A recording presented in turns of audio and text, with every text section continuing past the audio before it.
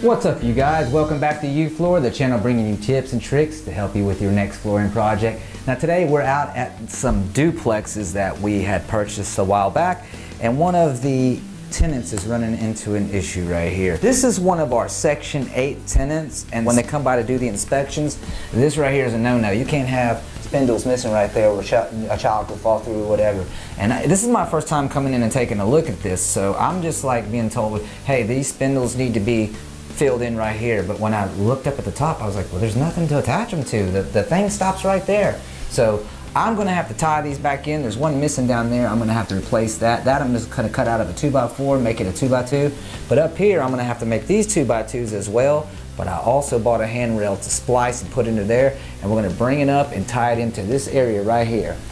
Alright guys, so here we are. I took a look at the way this thing was, and I was explaining to Kelly that in my experiences, generally the steps fall on a 40 degrees, sometimes a 38 degrees. So when I came over here to take a look at this, I put my angle finder on it. Let's go, let's see if I can get that where you guys can see it real good, nice and good. You see that? This is 45 degrees. When I'm usually making something that's at 90 degrees, I use 245s to make that turn. But when I want to do an octagon, in order to turn that 90 degrees in 3 pieces, I had to cut that 45 degrees in half. That's 22 and a half. So you would make here, you would want to make your thing come down, cut that angle on a 22 and a half, and you'd be right in your pocket. But now this is not going in a 90 degree angle. You see what I'm saying? This is basically, looks like 22 degrees.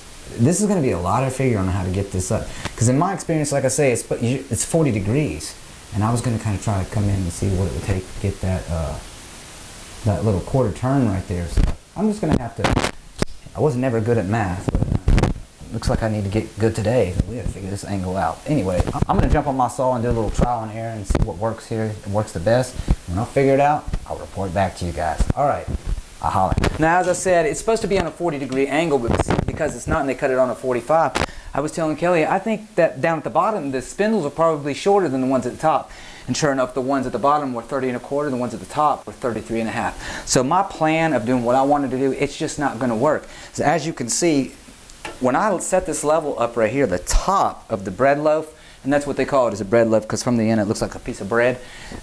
The top of it is going to go way past up there, not allowing me to come up, because see, this should be at an angle like right here, and then I should quarter turn it up and into that thing. But since it's not, we're going to have to do something different. We're going to have to bring it up and dive it out where it stops out here, turn it back, and then quarter turn it back into that right there. That's the only way we're going to have to, that's the only way we're going to be able to make it work. And so that's what we're going to be doing today. So if you got something like this going on at your house, don't follow me unless you're somebody, whoever built your steps built them wrong like this and built them on the 45. I actually had a guy tell me that. He goes, I know how you build steps. You measure up to the top of the floor and then you measure out that when you make them on. No, dude, you'd be like, you're walking down a hill. That's not how steps are made. You got to have a 10-inch run. Anyway, we're going to try to fix this, and I'm going to show you how I tackle that and get this situation squared away and get it put back together. Alright guys, I actually went down and cut this on a 45 degrees, and it's just really a makeshift to find out how long I actually want to make it. I want to make it to the top, so I'm going to bring this up here, my little 45 degree thing. I'm going to set it up there, right there. What I'm trying to do is, and then I can set my bread loaf anywhere in here, you know what I'm saying? So I'm going to go right here, that way it all fits in there. So what I need to do is make sure that across here, that's where it gets cut off. So I'm going to say it's like right in, somewhere right in there, and I think that'll maybe a little lower. Yeah, right there would work perfect. Alright, so what I need to do now is I need to go down and cut this on a 45 degrees. I'm going to go ahead and make this up like makeshift to make sure it's going to work, because I hate to do all that and it doesn't work. So I'll be right back. So I'm back, and it dawned on me when I was down there, I was like, see, you know you can't cut a 45 and then run that into a straight with 2 miters, because what happens? The 45 is longer and it'll end up sticking like this right here. See, at the bottom, you might be flush on the top, but you'll get that action at the bottom.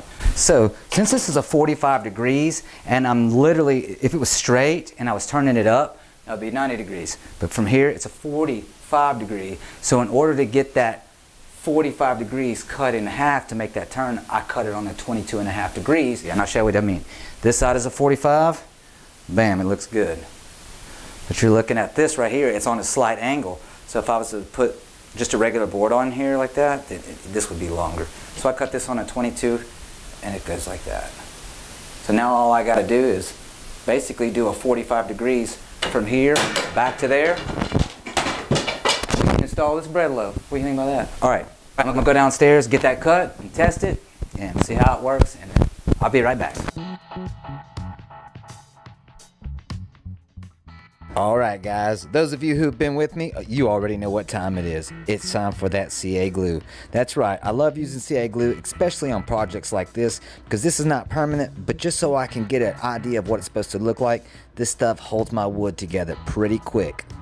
Now in order to get an accurate measurement of the last piece, I'm using my level as a straight edge, and then I'm just using my tape measure to gauge it. I must have did this the other day. It says 5 5/16. I actually made that 5 1/4 because I thought that was the number, but 5 1/4 will work. But anyway, this is about how it would go if you're putting it in. Now you can see that I am like way past over there where that goes. Now by making a template, I'm able to hold this thing up and see exactly where it's going to be pinpointed to the center.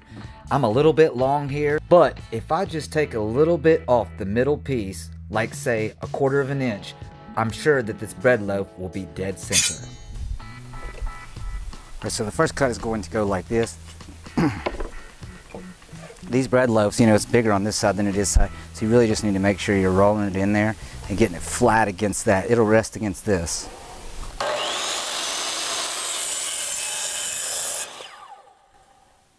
I like to let the blade stop spinning so I don't come up and chunk out the top of this.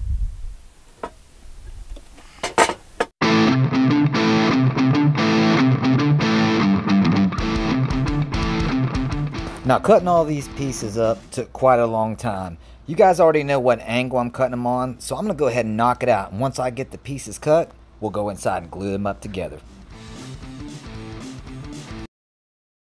Alright guys, so we got the burr sanded off and I'm ready to glue this up. So this is going to go like this right here. Right? The way I like to glue these up is to do little CA glue in the middle and then glue my outer part with the wood glue. The wood glue is really strong. Not saying that the CA glue wouldn't be, but when you're gluing poplar and pine, it's been my experience that if you don't let that set for at least a couple hours, it's not that hard to break that bond with that CA glue. But the CA glue will hold it temporarily like vice grips while this sets up and dries. And I'm telling you this right here, look here, it says fast set time, stronger than wood. Stronger than wood? What? Yeah! If it's stronger than wood, I'm using it. So that's what we're going to do. We're going to put that CA glue in the middle, we're going to glue the outside, and you'll see. Because otherwise you would have to nail it or you'd have to clamp it up and you'd have to sit here overnight and come back and work on it the next day. And we ain't got no time for that. Ain't nobody got time for that! I tell you what, let's go ahead and start with the wood glue, because the CA glue, it's basically super glue. So it starts drying on its own anyway, but once we put the accelerator on it, it don't play, it's done. Alright, here we go. You can see I got a pretty generous amount there on the outside. I don't care if it squeezes out, you know, I can clean it up. This stuff is water based, so it cleans up with water. And I'll go ahead and give you a warning. I've said this in other videos, but in case you haven't seen those, if you're one of those people that uses your fingers to sign in on your phone, do not get super glue or any kind of glue on your fingers for that matter, because you ain't checking your balance for a couple days. Alright, here we go. Super glue, bam.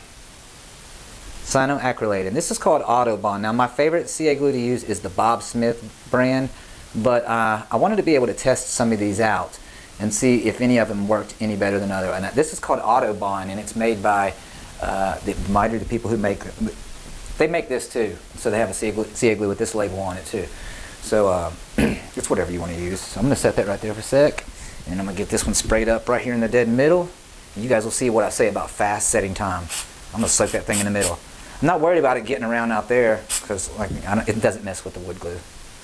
So right here, we got to line this up perfect.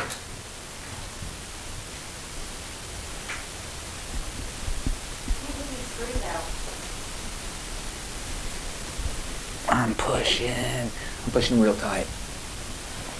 Now generally it only takes about 8 seconds for the CA glue to set up, And I'm just going to hold it for a little bit longer because I got wood glue on there too, and I don't need no issues, not today. I want to get in and get out with this. You know what? When it squeezed out the top, I think mixing the either CA glue or that accelerator with the wood made it look like Gorilla Glue. So maybe we made Gorilla Glue today and we don't even know it. Alright, I think that's good. I mean, just to clean up. Yeah, that's harder to rock right there, whatever that was. Check that out. It's like a little rock. Huh. It's hard. It's very hard.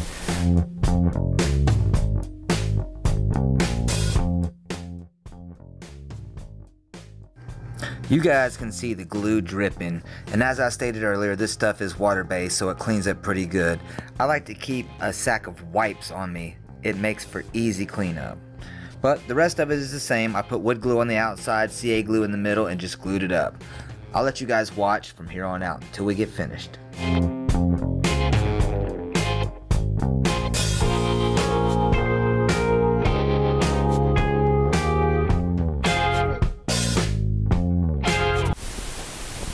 So this is going to get glued and nailed down here, and that's going right there. Well, look at that. Now I will admit this. We could have been a little bit more strategic and try to bring this angle up to the top of this so that it looked like this, but that is in like dead center, top and bottom of where it's supposed to go. And I do things the way it's supposed to be. This ain't going to be up here all the way to the top. Are you tripping? I'm not tripping today. So we did it right. Sorry it don't match, but I don't do it wrong. Alright, so that's what we got, guys.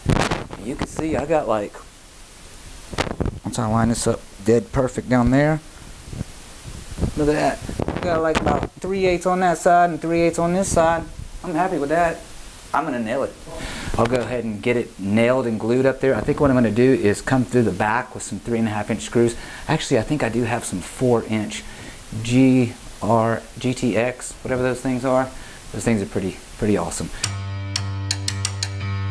Now I'll be using an 18-gauge brad nailer with 1.25-inch brad nails. I also sanded the post and the bread loaf down to raw wood. That way when I use wood glue, it's wood to wood. I don't want to glue wood to paint.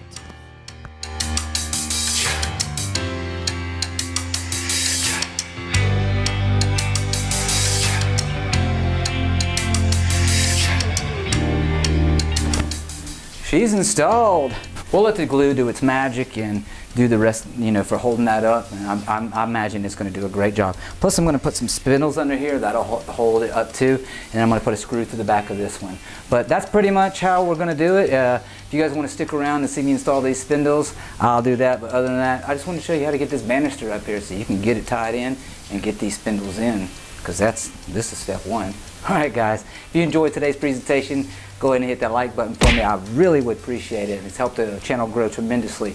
And also if you like projects like this, floor and stair related, go ahead and hit the subscribe button and make sure to turn on notifications so YouTube lets you know when I put those videos out. Alright, that's going to do it for me on this one guys, and I hope to see you on the next one. Till then, take care, stay safe. Peace.